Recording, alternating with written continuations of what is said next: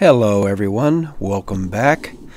Today I would like to do a final review. We usually do this in class.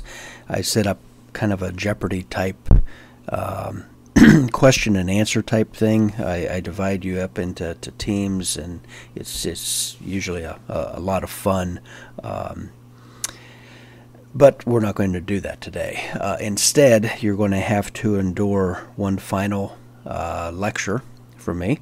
I will basically just go through the set of slides and talk about the things that you should study and be prepared for on the final.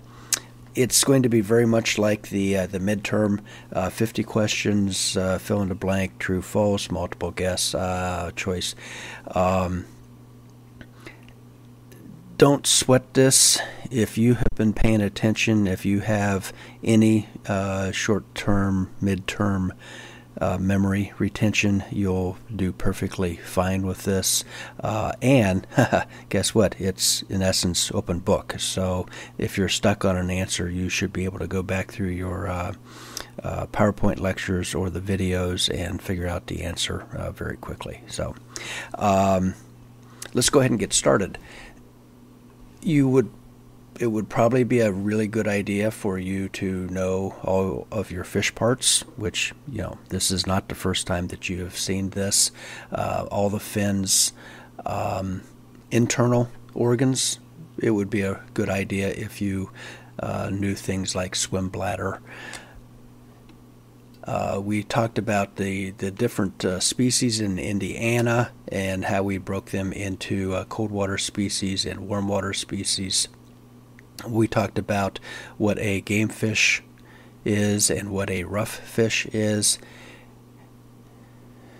We went in and talked about the different families, the panfish family, and this is kind of I kind of screwed that up down there, didn't I?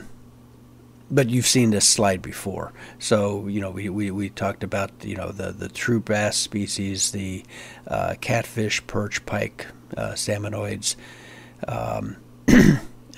rough fish. And we broke them all down in here, and then we talked a little bit about aquatic invasive species.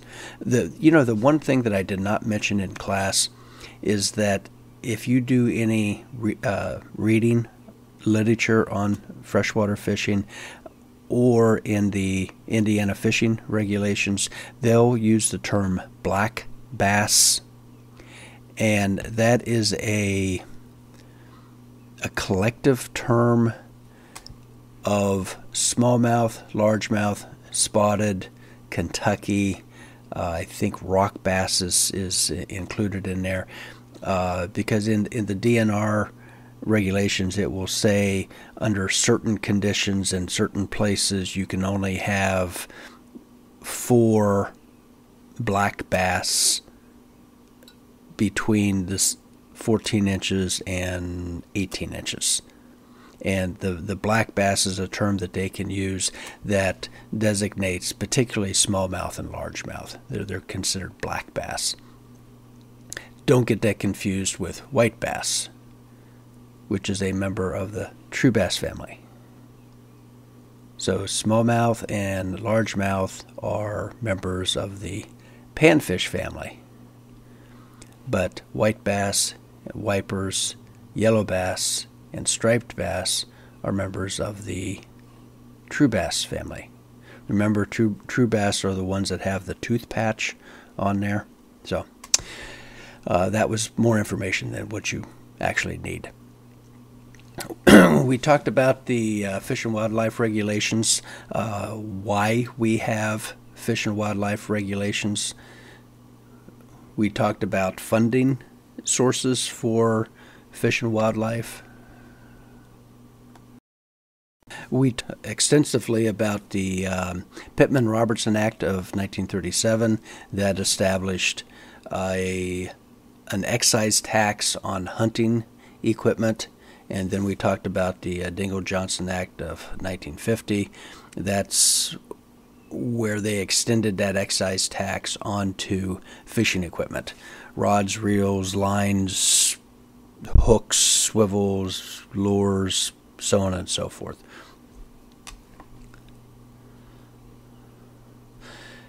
We talked about aquatic invasive species and how important it is to not spread these things due to the various things.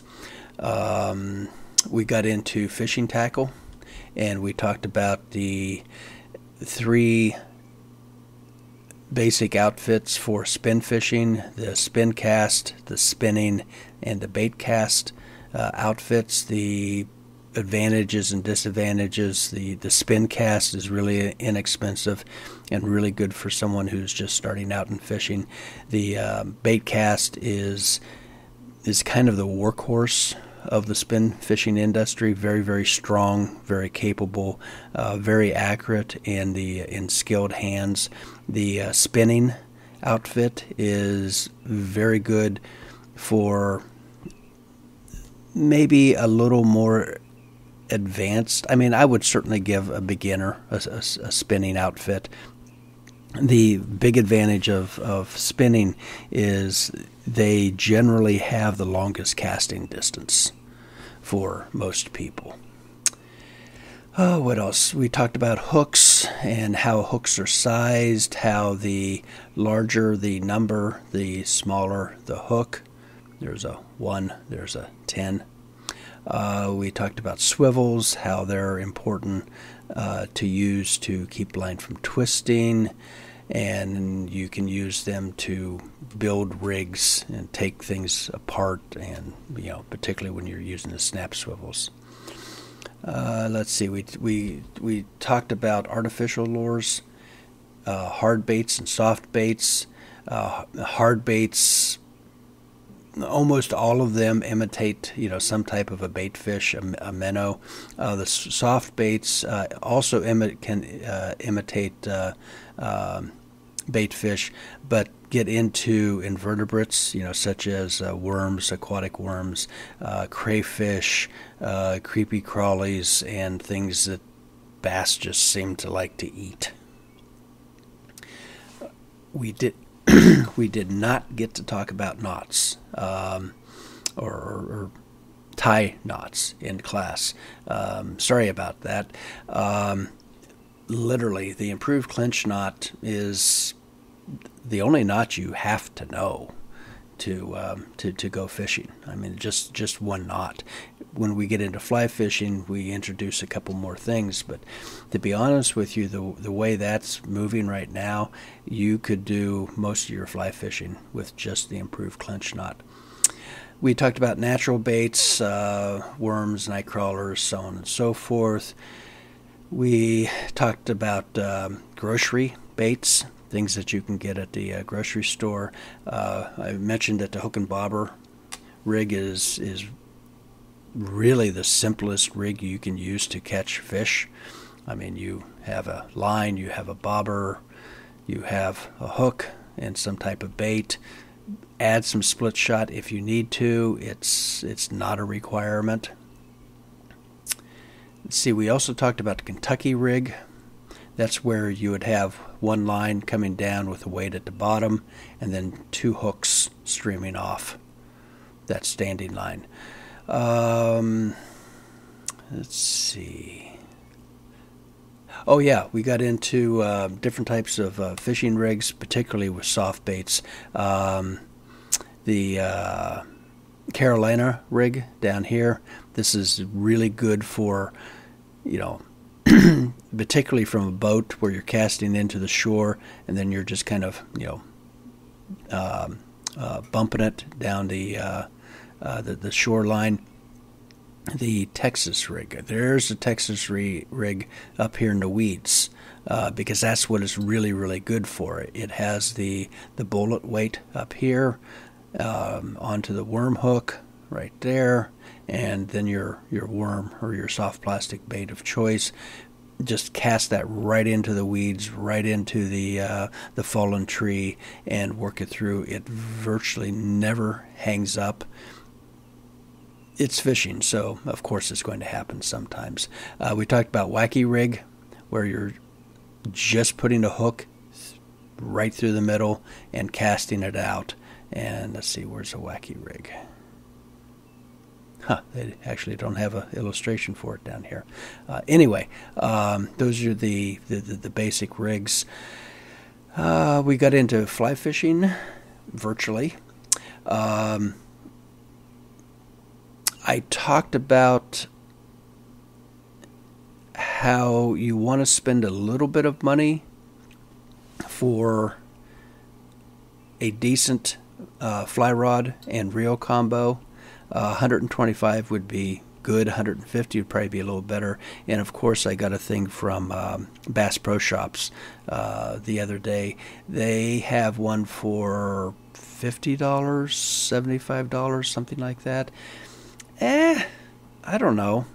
As long as it doesn't have a level line, I think it would probably be worth a try. They have a good return policy. If they have a weight forward line, which is what I suspect, yeah, I'd give it a shot. I mean, you could always return it if you didn't like it. If this is your first fly rod, you probably don't really know what's good, what's bad. If you get frustrated with it, then you'd probably want to maybe think about returning it or finding a more experienced fly fisher and have them give you an idea.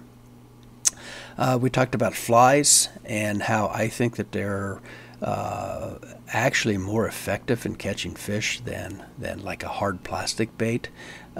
These things are in the water, they're moving, they're pulsating, they're made out of natural materials, and they just do a really, really good job. Let's see. Then we discussed finding fish and really digging into kind of the life cycle and environment of fish, and keying in on three distinct things: the food fish eat, the protection that fish need, and the comfort level of fish. The food we talked about. Yeah, the food we talked about, all the things that fish eat, the different minnows and shiners and bait fish and the aquatic species, the aquatic worms, crayfish, nymphs, larvae, and then terrestrials, the things that are normally on land that end up in the water, spiders, ants, bees, night crawlers, earthworms, small, slow-moving squirrels.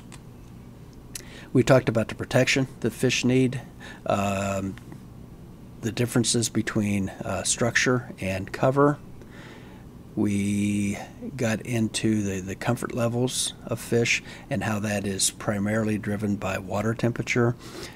We discussed the kind of the fish sex. How when water temperature hits about 60 degrees, the smallmouth come in to spawn. One thing that I didn't go into was some of the other species. Sorry, tangent. Bluegill will usually spawn about 5 degrees above largemouth, so around 65 degrees seems to trigger smallmouth or bluegill. Catfish wait until it's about 85 degrees. And your species, particularly in the perch family, they're active at between about 40 and 45 degrees. And unlike panfish, that build the nests and then guard the nest, the perch family actually will swim along a weed bed, and the female will discharge her eggs in kind of this gelatinous ribbon that cling onto the weeds, and then she's gone. She's off, doing other things, and then the male will come by and then release the sperm to fertilize the eggs. So it's a totally different breeding pattern than the panfish. Very, very interesting. Let's see. We talked about oxygen content and how fish need between 8 and 9 parts per million to be happy, and anything under about 5 parts per million they croak. We discussed where to find higher concentrations of oxygen, particularly around vegetation, weed beds. We talked about wave action and how that can influence oxygen levels.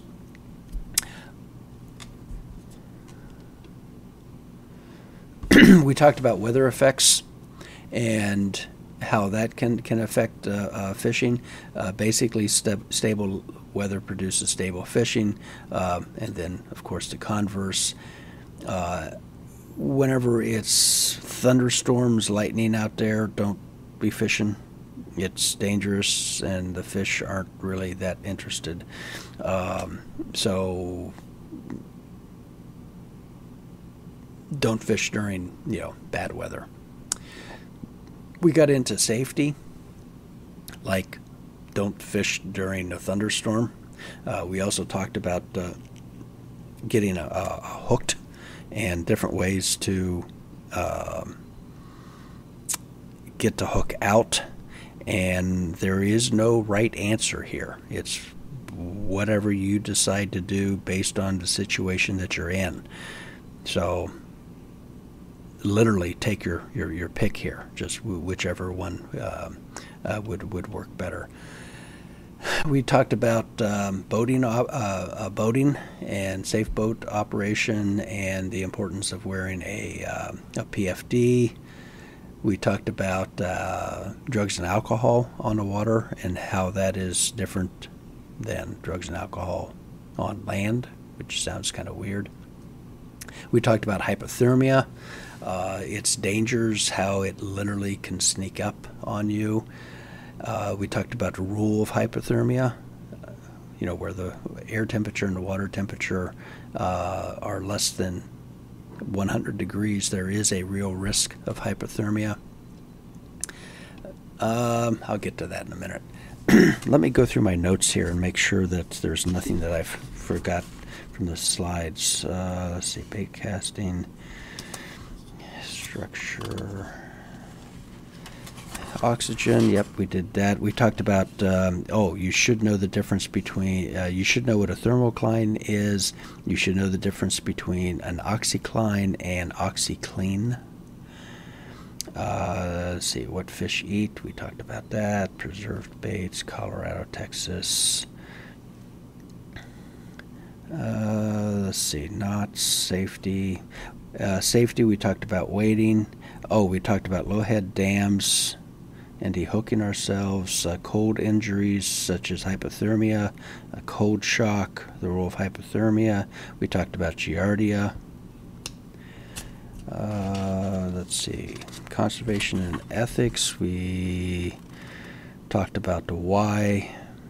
We talked about the how with the fishing license sale. If you want to support wildlife, go buy a fishing and or hunting license. Even if you never, ever use them, that money generated, has a big impact in our state. Fishing license, Pittman Robertson, Dingle Johnson, DNR, what they do, their conservation side, the fishing biologists, the law enforcement side, the conservation officers, and catch and release. We discussed. One of the big advantages of catch and release is about 90% of the fishing regulations go away. If you're not keeping the fish, you don't have to worry about size limits or creel limits or possession limits. If you catch a trout while you're bluegill fishing and you throw him back, then you're not in violation of not having a trout stamp. We talked about leave no trace ethics. Finding a place better than, or leaving a place better than you found it. I think that's just about it. And so I'll post this video, and then if you have questions, post those in your comments, and then I'll respond. I want to release the final exam April 29th, probably in the morning, and take the exam. And I ask that you email me your results. So you can just open up your email app, and 1, 2, 3, 4, 5, 6, 7, so on and so forth, and just put your answer down. You can use a letter. Number 7 is D. Well, I don't know that. I just made that up. So don't just no. Just email those to me, and I'll grade them, and then post them on Canvas. I think that's the simplest thing that we can do, so we don't mess with a whole bunch of IU stuff. And also, if any of you would like to take the final exam early, after you've completed all of the, you've watched all the videos, you've turned in your fishing report, you've done your extra credit, shoot me an email, and I would be happy to send that to you. It's one thing you could get out of the way and concentrate fully on the rest of your classes. There are some bonus questions that I've put on the final exam. I would really appreciate if you tackle those.